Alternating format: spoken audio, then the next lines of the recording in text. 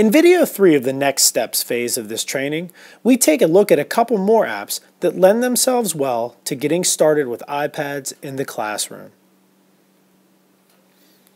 In addition to the Notes app discussed on the last video, the iPad comes preloaded with a camera app and an app called iBooks.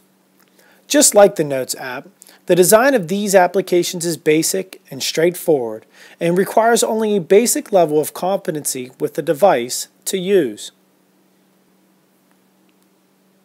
First, let's take a quick look at the iBooks app. iBooks is an e-reader app that allows you to download books and read books from the iBooks store. Through iBooks, students cannot just read text, they can also highlight and annotate passages and then share those notes and passages through email and messages. The students can share their notes and their insights with other fellow students and also with the teacher.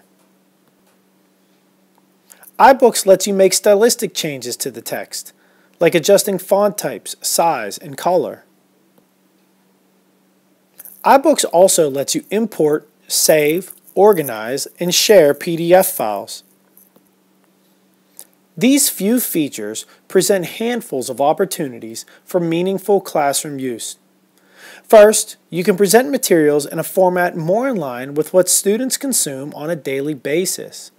Students consume the majority of their textual information from digital sources.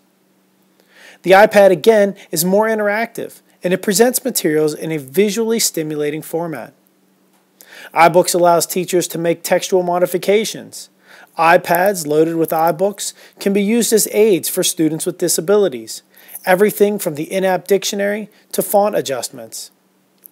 iBooks can also help classrooms cut down on paper waste by storing and disseminating materials used on a routine basis.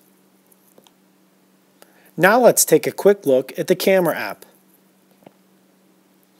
The Camera app brings decent quality digital video and image capture directly into the classroom and into the hands of the students.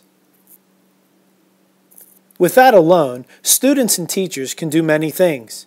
Record presentations for playback at a later time or for review.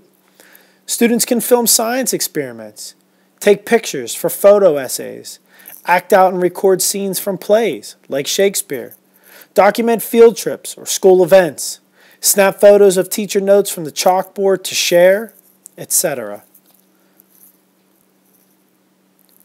With these apps, we are just scratching the surface.